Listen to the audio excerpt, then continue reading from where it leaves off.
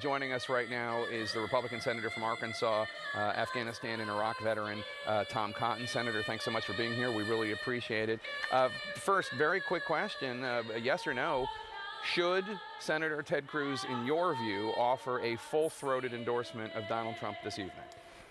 Well, Jake, that's up to Ted tonight. I assume Ted and Donald have been talking about this.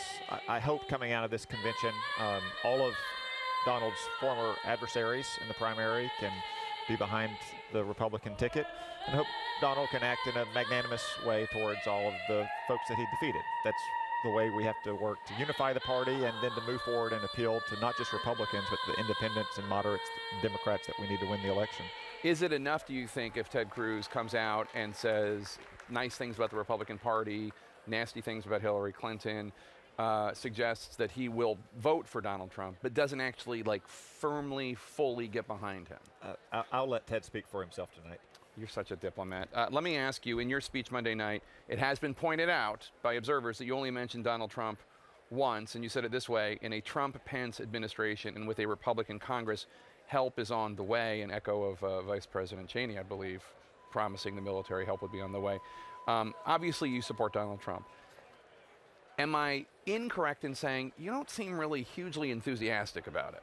Well, on Monday, they'd asked me to speak a little bit about my service, and I want to talk about my family's history of service because we're representative of a lot of families, and our troops and their families have been ill-served under the Obama administration, just like they were the last time that Clinton was in the White House. And I've spoken with Donald Trump about this.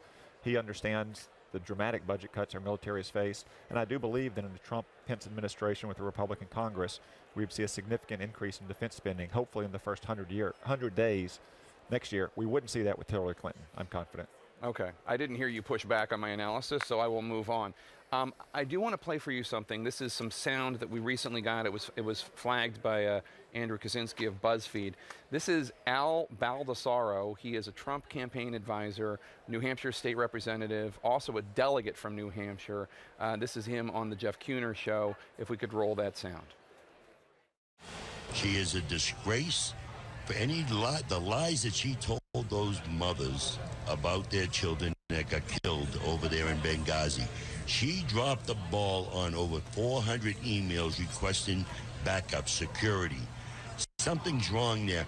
I wish they'd made the documents public on why Anderson was there, Ambassador Anderson.